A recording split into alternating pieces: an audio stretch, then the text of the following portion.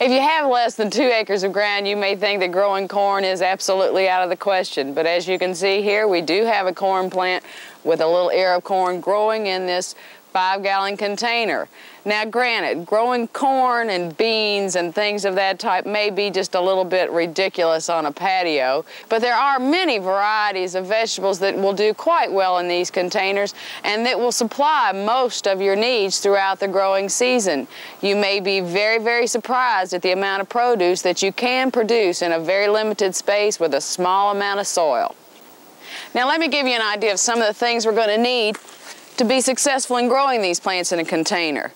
Any container will do as long as you have good drainage and you have the right volume of soil in that container. Now when we speak of soil, I don't mean go out and dig in the garden or dig around the apartment building and get your soil. These containers need a very light mix. They have to have good drainage.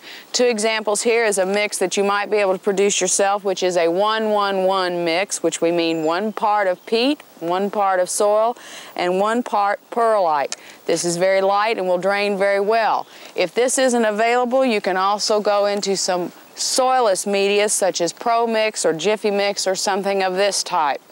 These plants will need to be fertilized at least once a week with some type of complete water-soluble fertilizer.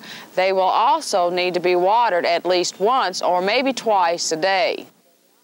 If growing vegetables in containers does not interest you, there are plenty of other plant materials that will do quite well in containers and may add a very beautiful accent to your home, apartment, deck, or wherever.